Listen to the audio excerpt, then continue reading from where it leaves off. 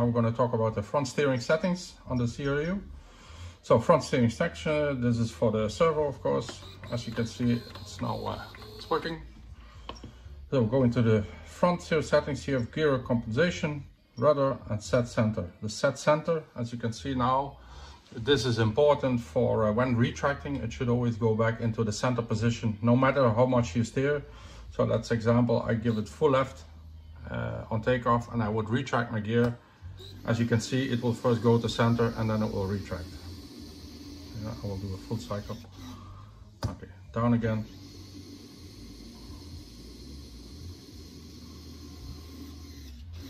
So as you can see now it's working again. So to offset the center, let's say this is center, I just press center position and you will see it uses a new offset. Don't forget, save all settings.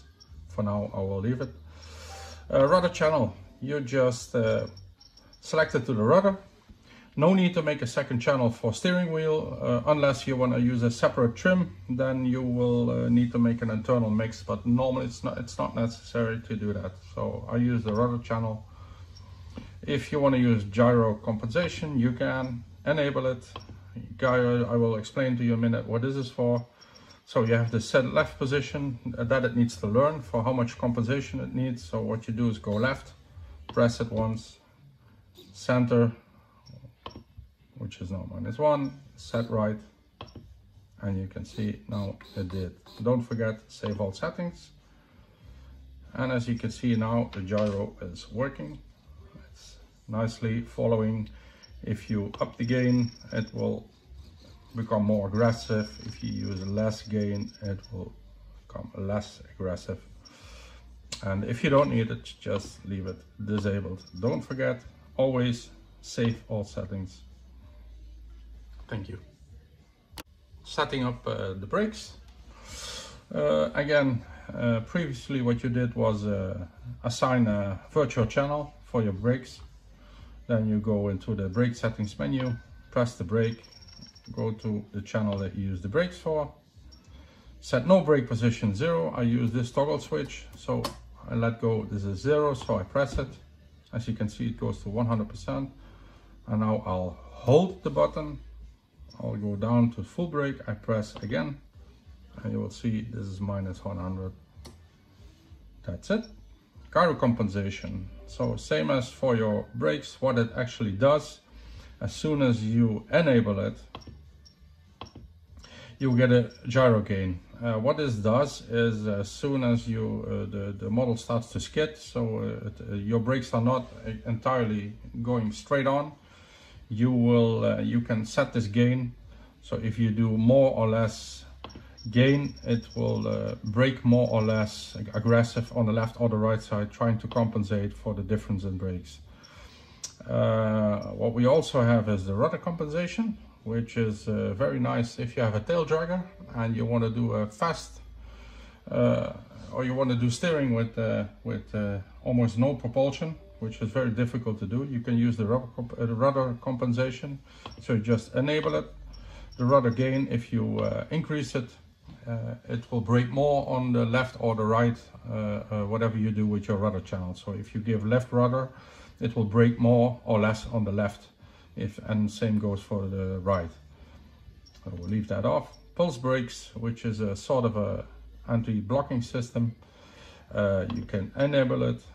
What it actually does is give very fast pulses on the current. So it's a fast switch on and off, which you can start from 10% up to 90%. And you can test it very nicely by rotating the wheel by hand. Enable it, pull full brakes and start playing with the percentages. You can actually feel the stuttering of the brake going more or less.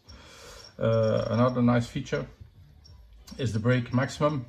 So what we can do, if you have a mechanical difference and you can't solve it, sometimes this happens. Yeah, what is very easy, just because this is manual driven, you just taxi your plane, brake it. If it pulls to the left, then give on your right side less braking power and vice versa.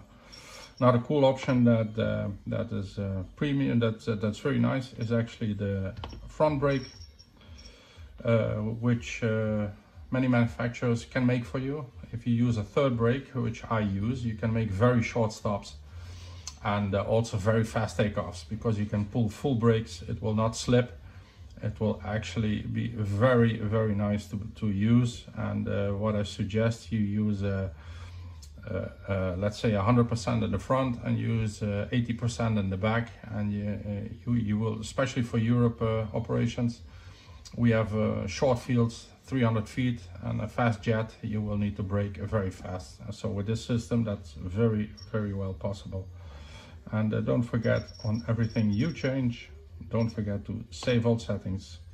What I also recommend, because this is a lot of work the first time, as you can see, there's an option here on the Yeti with the tools button. If you press that, you can export the settings, which I would suggest you do sometimes. If you need to do a firmware upgrade or hard reset, just export the settings, give it a file name, press OK, and it will make you a nice export file. And if you ever have to exchange the CRU, or you can just call the import settings, you use the CRU and it will load all the settings that you previous did, especially in door sequencer, which is a lot of work anyway.